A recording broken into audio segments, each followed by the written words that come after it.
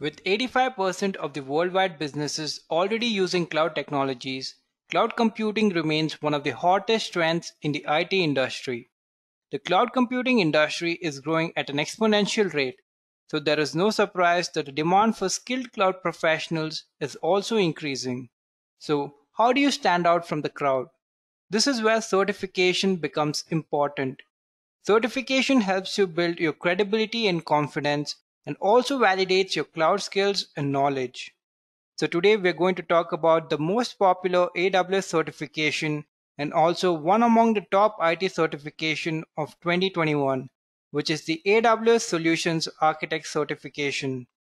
This certification validates your ability to design and deploy well-architected solutions on the AWS platform. Now, before we get into any more detail about the certification, I would like to address the agenda for today's topic. Firstly, we will understand who is a solutions architect and then look at some of the reasons to become a solutions architect. Moving on, we will see the roadmap to AWS Solutions Architect Certification and the overview of the exam guide. Finally, we will talk about how can you start preparing for this role. Now let us start the video by understanding who is an AWS Solution Architect. A solution architect is an individual who manages an organization's cloud computing architecture. They are responsible for solving complex business problems and designing the best architectural solution using AWS services for the clients. They are often referred as professionals who are responsible for creating the blueprints for application designs. The solution architect is one among the three major cloud engineering roles. The other two are the cloud developer and the SysOps administrator. Now let us take a look at some of the roles and responsibility of a solution architect. They develop the best technical cloud strategy using the right architectural principles and services, which means solution architects have in-depth knowledge of architectural principles and services which they use to develop technical cloud strategies. Solution architects are also responsible for designing, describing, and managing the solutions to various business problems in the cloud infrastructure. They also assist companies in cloud migration effort. Cloud migration is when an organization moves its data and applications from on-premises architecture to the cloud. The job also includes reviewing workload architectures and providing guidance on how to address high-risk issues.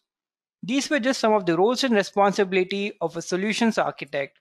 Now let us move on to the next topic and see why should one be a solution architect. According to the Forrester research, the global public cloud infrastructure market will grow 35% to $120 billion in 2021. By this we know there will always be a demand for skilled cloud professionals in the near future. According to a survey by CIO, cloud architect is one of the top in-demand jobs. There is also good enough job opportunities for a solution architect with over 5,000 job vacancies in India, 20,000 plus in the US, and more than 1 lakh worldwide. Solution architect is also one of the highest paying job roles in the IT industry. According to Glassdoor, the average salary for a cloud architect in India is 19 lakhs 50,000. The average salary for a cloud architect in United States is $131,000. The average salary for a cloud architect in the UK is £71,696. Adding to the list of why should one be a solution architect, we have the fifth point, which is it provides the most flexible future learning path. After you're certified as a solution architect associate level, you can either opt for the professional level or choose any of the specialty certification such as big data, machine learning, or security. Now let us move on to the next topic for today and see the roadmap to AWS Solutions Architect Certification. First, we have the Cloud Practitioner Certification. Next, we have the Solution Architect Associate Level Certification, and then the Solution Architect Professional Level Certification. We will discuss about each of the certification in details now. The first certification is a Cloud Practitioner Certification. This certification will help you have an overview of the AWS concepts and services, and will also give you a fundamental understanding of the cloud concepts. This is the easiest certification and a beginner level certification. but it will require 6 months of experience with the AWS cloud in any role. It could be technical, managerial, sales, purchasing, or financial. The next certification is the Cloud Architect Associate Certification. This certification is for individuals who perform a solution architect role. This certification will help you validate your technical expertise in designing and deploying scalable, highly available, and fault-tolerant systems on the AWS platform. For this certification, you should have knowledge of how to architect and deploy secure and robust applications on AWS technologies, and also provide guidance on best practices to the organization throughout the lifecycle of the project. This certification requires 1 or more years of experience designing distributed systems on the AWS platform. The next certification is AWS Certified Solution Architect Professional Certification. This is the expert level of certification. The certification is for individuals who want to excel as a solutions architect. To take up this examination, you should have practical experience.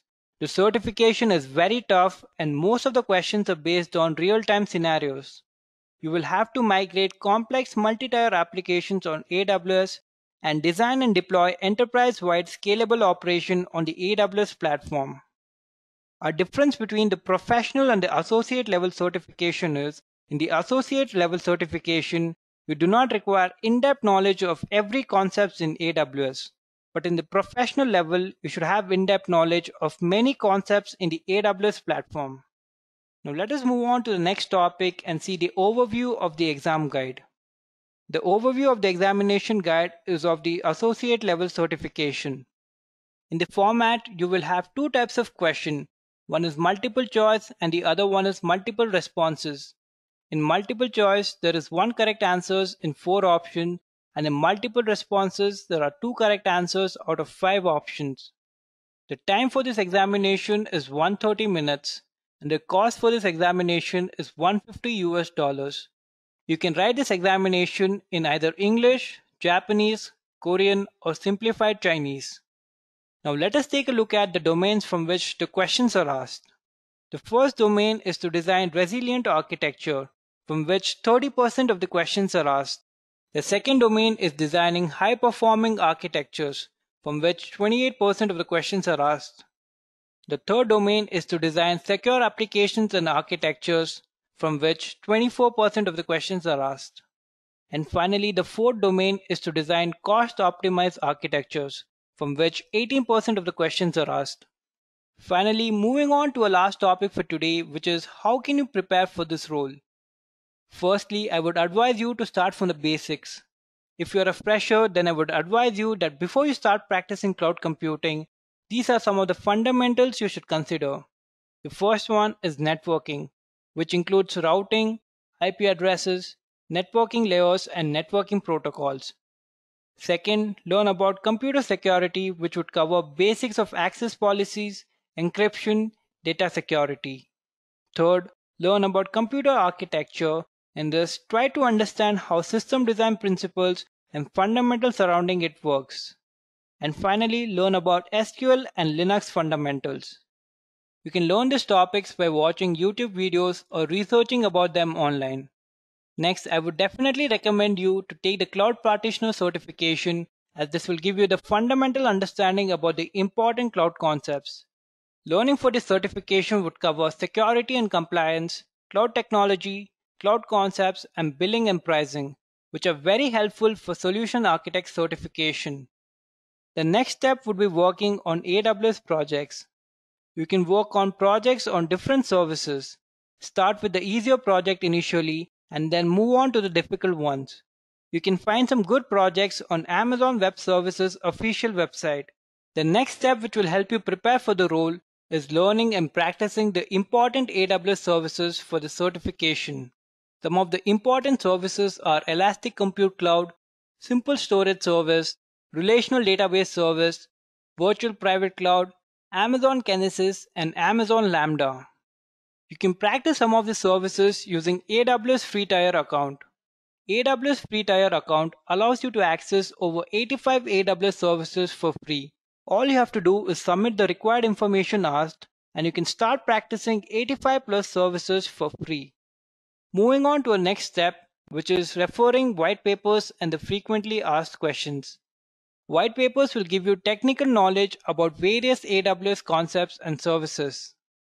Two of the best white papers for the certification would be Architecting for the Cloud, AWS Best Practices, and AWS Well Architecture Framework.